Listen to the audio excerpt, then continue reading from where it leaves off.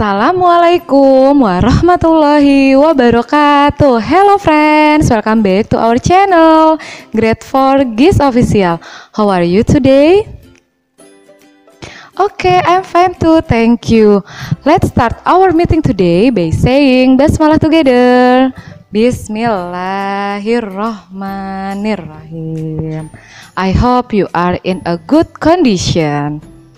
Now, with Miss Anis, we will learn about new topic. What the topic? I have clock. So, we are going to learn about time. Telling the time and using timetables. Please watch this video. Friends, we can use the analog clock for the measure or to know the time. Analog clock have two hands, short hand and long hand. Short hand show the hour and the long hand show the minutes. We can see in this clock, short hand shows number 6. And then the long hand shows number 12. So, what time is it? Yes, it is 6 o'clock. We can write 6.00. Okay friends, I hope you are still remember. Now, I will explain you not about the telling time, but I will explain you about the times table. Please watch this video until the end. So let's start.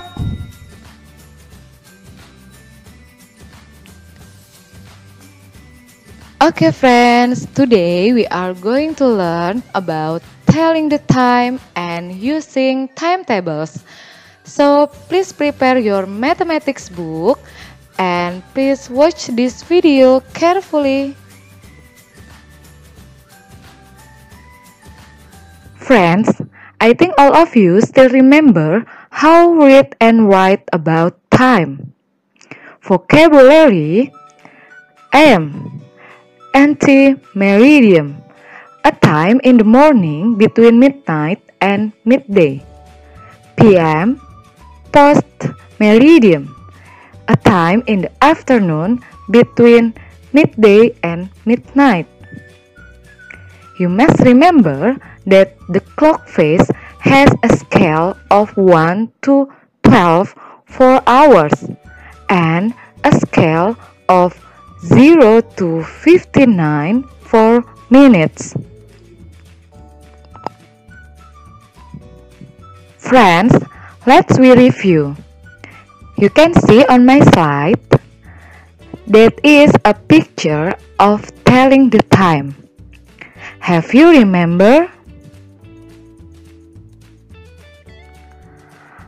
Okay friends, I have a question and then we can answer it together. What time is it? Can you see clock? Yes, in a clock there are two hands. Short hand shows hour. Long hand shows minutes. You can see short hand shows number 1 and then the long hand shows number 3. Remember, when the long hand moves from one number to another number, it uses counting in 5. So we can say this time is, yes, it is 1:15, or we can write 1:15 p.m. How about this picture?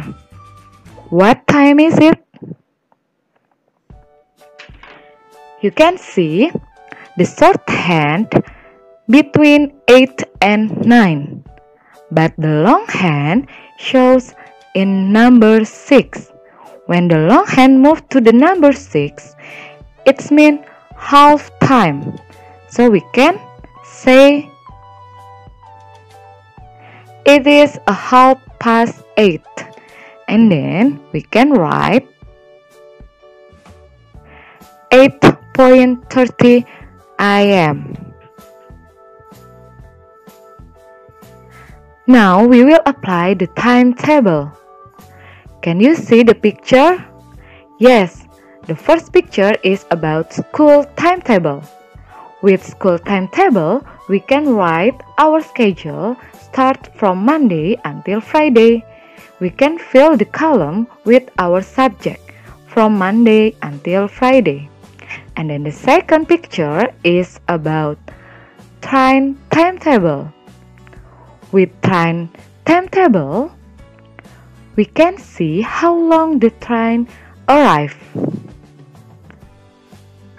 So application of timetable are school timetable, train timetable, and many more. Okay guys, you can see on my slide that is the train timetable. With the train timetable, we can see and know about how long the train will be arrive. On the train timetable, show the place and the time train will be arrive from our town station until new city station. Okay, let's see the question. The question is, what time does the train arrives at Haileybury? You can see back on the table of train timetable, you can see Haileybury station. The train will be arrive at 9:30 a.m. So you can get the answer is 9:30 a.m. or 9:30. And then how about the second question? How long would I have to wait for a train if I arrive at our town station at 8:25 a.m.? How long would I have to wait for a train if I arrive at our town station at 8:25 a.m.? The first step is you can see our town station. The train arrived at 8:30 a.m. So you can get the answer from 8:30 minus 8:25. So you can get the answer is 5 minutes. Can you get it?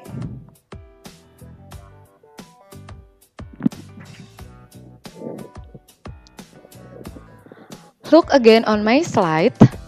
The last example is how long does it take for the train to travel from Riverton Station to the new city station? You can see on the table from Riverton Station. Start from Riverton Station. On Riverton Station, the train will be arrive at 9 a.m. and then the train go to the Haileybury station and the train arrive at 9:30 a.m. and then the last stop, the train will be arrive to the new city station at 11 a.m. and then we can calculate from Riverton Station to Haileybury Station, or from 9 to 9:30, that is 30 minutes. Alright? And then from Haileybury Station to New City Station, from 9:30 to 11, we can calculate. That is 1 hour 30 minutes. And then we can add all together. 1 hour 30 minutes add 30 minutes. So we can get the answer like this. See? But you must still remember that there is no 60 minutes. 60 minutes, it's equal to 1 hour. So we can get the right answer is 2 hours. So the answer is from Riverton Station to New City Station is 2 hours.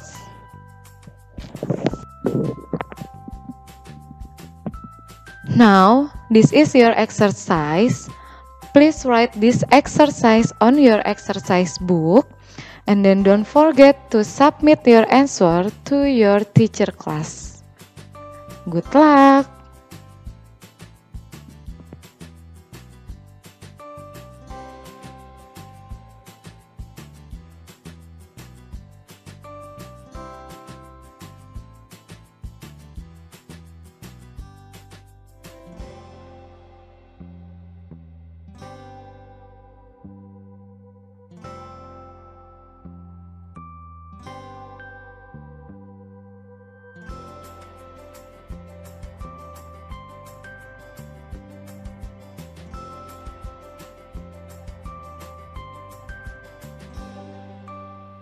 Okay friends, maybe it's enough for today. Hopefully you are understand.